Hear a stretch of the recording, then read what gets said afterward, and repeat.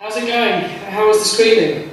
I think it's fine. We will hear now the auditory what they think about the film, and they might have a question to you as well. But I will start with the first question. Okay.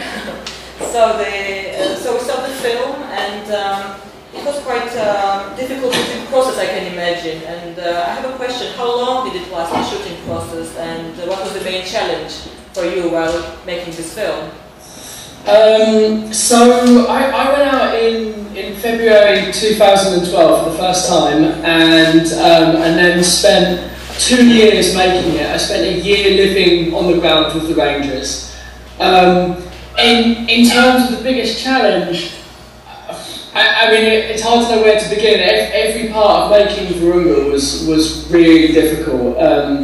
It was terrifying, just, you know, being in those combat situations was very scary, but then of course doing the investigation into a $1 billion oil company was fraught with all sorts of challenges, and the risks the people in the film took were exceptional. Melanie, Rodrigue, and a number of other very brave people who aren't in the film risked their lives on a very regular basis trying to gather the evidence, and there were some very dangerous and powerful people who never wanted this film to see the light of day.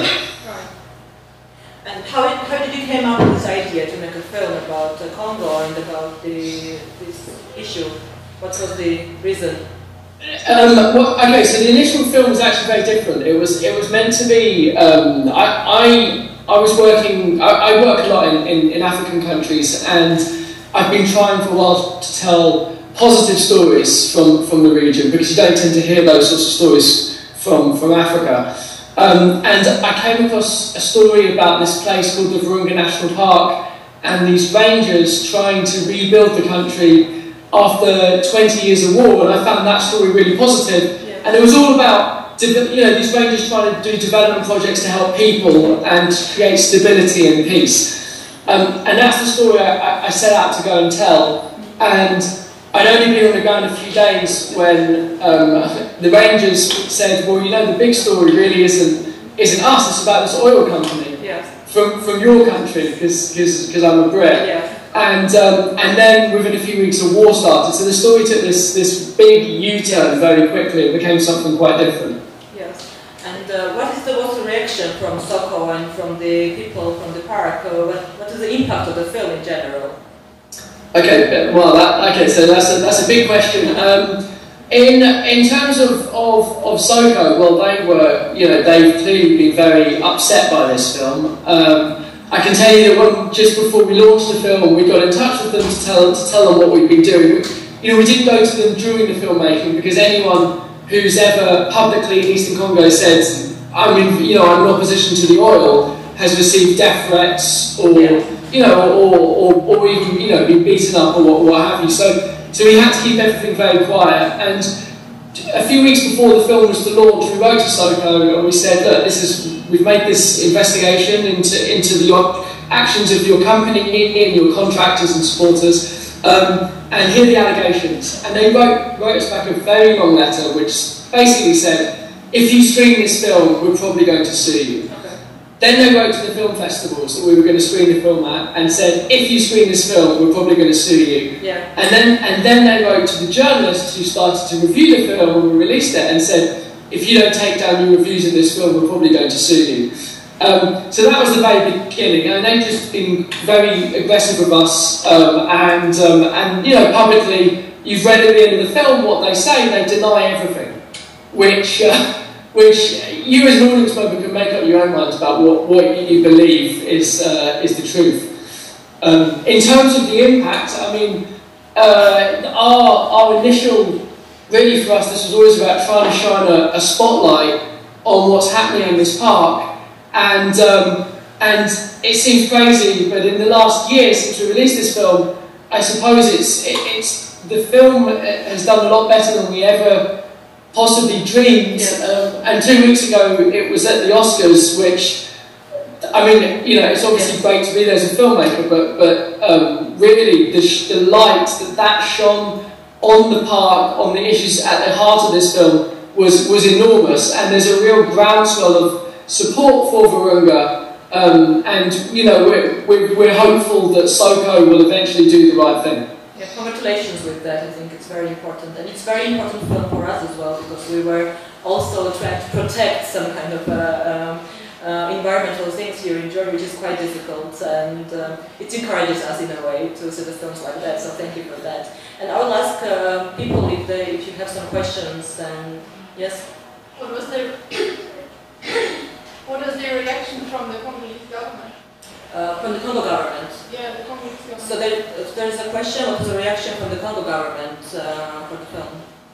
Okay, well, okay, the film hasn't gone out nationally in Congo. It goes out nationally shortly, in a couple of weeks. When we first released this film, initially we were going to simultaneously release the film in Congo and worldwide, and 2 days before this film was released, Emmanuel Demereux, the warden of the park, was ambushed and almost killed by unknown gunmen. And at that point, our partners on the ground in Eastern Congo, we worked with a lot of local civil society groups, they told us, definitely don't screen the film now in Congo, it's too dangerous. So we've been waiting for a long time until everyone gives us the green light to do it, which thankfully everyone feels it's the right environment now to do it. But that being said, the Congolese obviously knows about this film, and the response is mixed. The park rangers, they're government officers, so they're very anti what SOCO's doing. That represents the voice of the government. But at the same time, there's clearly people in Congo who do support what SOCO's doing in the government. I mean, they couldn't have got this far without that support. So it's mixed. Okay. Some other questions? Yes. Thanks, Rolando. Everything up here. You probably need to I can just about hear you. Yeah, hi. What reaction would you like your audience to have from this film? As us viewing this as people in Georgia, far from Congo, what can we do? What is the response that you'd like to stimulate from your audiences? Good question. Okay, so I mean, there's a number of different things.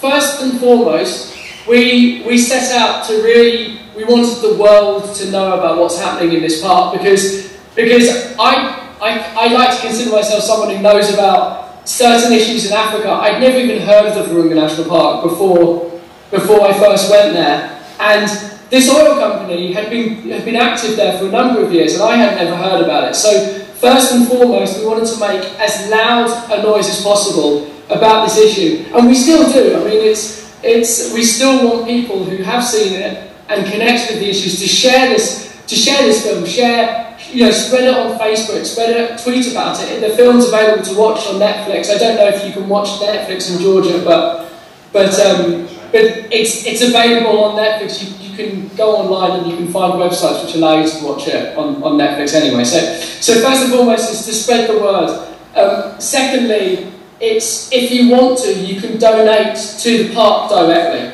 It's through the park's own website, and they need every bit of support they can. And lastly, this is probably less relevant for people in Georgia, but we always ask people to check their investments, because they might not be directly invested in SOCO International, but there's a lot of very big global companies who are investors in SOCO, and we ask if you are invested in a company like the Royal Bank of Scotland or Bank of New York, or massive companies, is to write to them and say, what are you doing to put pressure on SOCO International to permanently withdraw from the Virunga National Park and never return? Thank you. I have a question. Orlando, it was very nice film that you shooting, but what I'm interested, who was the sponsor of your film, or you have done it yourself? And the moving pictures that was in your film, it was special in your scenario, or there was information that was created and you cannot use if you would not use this split camera, you cannot know some information for these people. I'm interested, it was special, this planning in film, or it was difficulties that you had during your shooting the film? You mean undercover shooting?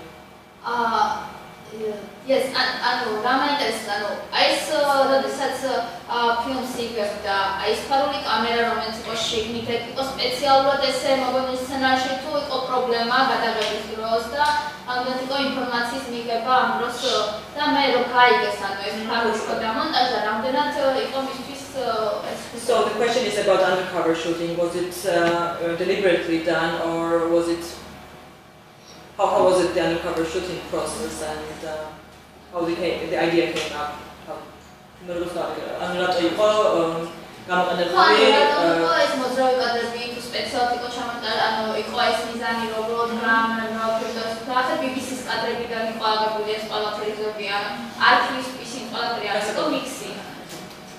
Okay, so when I first went to the park, like I said, I had a completely different idea of what this film would be, and when I learned about the park's very serious concerns about Psycho International, that the park had already been doing investigation into Psycho, their own investigation, and so had local fishermen and local civil society groups. They were doing this investigation on their own, very isolated. And they weren't, they weren't professional investigators. The small contribution that I could make is I've been making journalistic investigative films for a while, and I know a lot about using undercover filming cameras. So I realised that what I could do is provide some tools, some technology to allow people to document what was happening much better. They could use that, those cameras to document things and have concrete evidence. Rather than just sort of notes and their word. Was it difficult? It was a nightmare. I mean, it was it's very scary to wear those cameras because if you're caught with them, the consequences can be very bad. They don't work. It's in a James Bond movie. An undercover camera is a contact lens, and it's also a bomb. But in real life, they're quite big. They break a lot, and they're really difficult to use. So it was really tough. So, and the question was about the sponsoring the film. So, what was the budget of the film, and how did you fundraise? Well, really difficultly. When we first tried to raise money for this, it's very hard. Firstly, because it's a film in Africa. It's a film without an ending. I mean, when we were going up to people at the beginning and we were saying, look, we don't quite know where this story is going to go. I'm an unheard of filmmaker. No one wanted to fund us to begin with. So we spent the first year with no money. It was me on the ground on my own with a Canon 7D, if you know what that is. It's a tiny little camera. And it was about a year in that we managed to start raising some money. We brought a fantastic producer on board, and we raised money from foundations. So foundations who tend to support issues about human rights or environmental issues. And the budget was a couple of $100,000 in the end. Yeah. There are some questions? Yes. What about other threats to the park, like illegal forestry activities, population explosion? Are those significant? I didn't hear that. About other threats for the park. Yeah, besides war and the soil company, what about illegal forestry activities? Are those affecting the park's welfare? So the park, as you can see in the film, the park faces a lot of different threats. So in the film you see war, there's poaching, there's deforestation. But I think the thing is, of all of those different threats, the rangers have been able to manage them. The poaching levels, certainly of gorillas, are going down, deforestation is going down, but the oil threat is a threat which threatens the entire integrity of the park.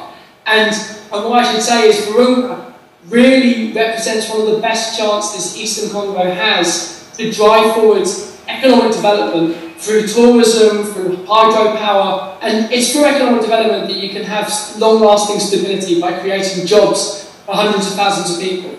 And with that comes long-lasting peace. And the oil issue threatens not just the wildlife, it threatens all the people, because if the park's destroyed, the best chance of creating prosperity goes with that. So the oil is really, it's really a human issue as well as an environmental issue.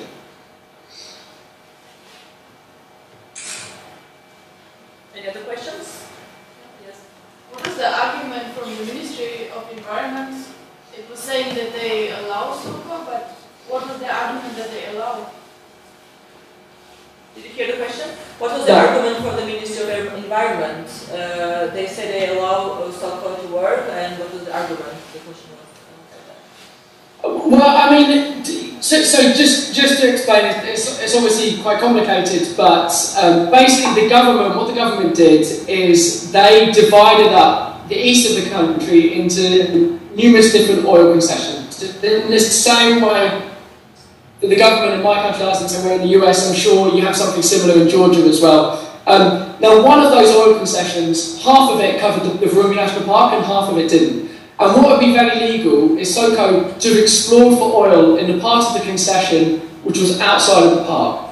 But this oil company only explored for oil in the part of the concession that was inside the park. And that's what was illegal. That's what the serious problem amounts to.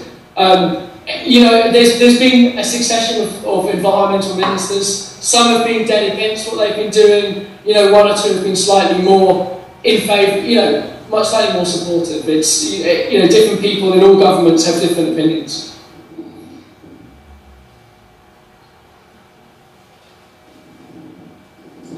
I have also one question. Are you working on something new now? No, you know, this has been my life for the last 3 years, and it felt like the only right thing to do is to work with this film, because I, like everyone else on this team, enormously care about this park, and we wanted to use the film we created to try and do the best we could to protect it, and that's been a full-time job. So I'm not working on anything new now. I'm starting to think about what might be next, but I'm still, virtually most of the hours of my day are taken up with Virunga bits and pieces. Yeah. Thank you very much. Thank you very much for your time, and thank you for this wonderful film, and good luck with everything. Can I only take the picture so I can see who's in the audience? Sorry? I will try not to do that. Okay.